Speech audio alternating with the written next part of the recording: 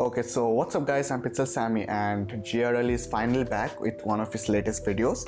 So we are going to break down one of his effects such as this anamorphic flare effects in his videos. Now this is a very simple one and I've already shown many tutorials on this on Final Cut Pro. So for this video I'm going to do exactly the same thing but in a more detailed fashion. So this is one sample just like this one which you just see on the screen. Another one is this one, this Christmas tree one. Again I feel this is a bit too much, but again it is a totally dark room so it looks good. So for my case I've taken some stock footages from Storyblogs, not sponsored by the way. So this is one stock footage. Again this is little bit of a brighter room so the effect might not look so good, so I'm going to reduce the intensity a little bit. But then again this is just to show you guys the tutorial and you guys can just improvise based on your footages and all. And this is another card footage which I'm going to use to show you guys the anamorphic effect. So just download the Diffused from motionVFX, not sponsored by the way. It is a free plugin. Just download it and install it on Final Cut Pro.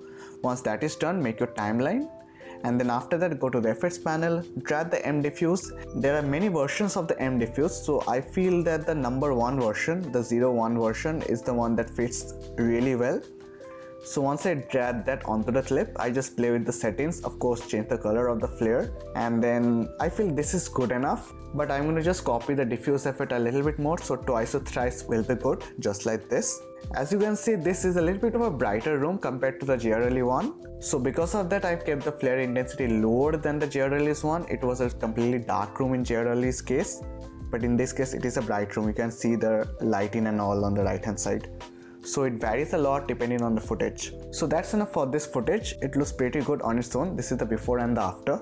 And then after that, this is the second clip. I'm going to drag this 05 effect onto the clip just like this.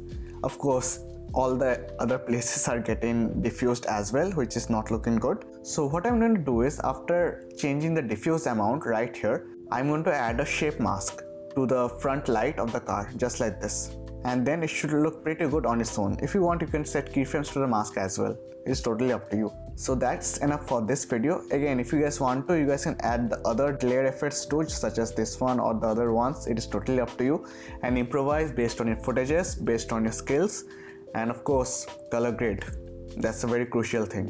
GRL made some awesome videos, so make sure to check out his channel if you guys haven't. With that being said, I'm Pixel Sammy. I'll be back with a new video soon. Peace out.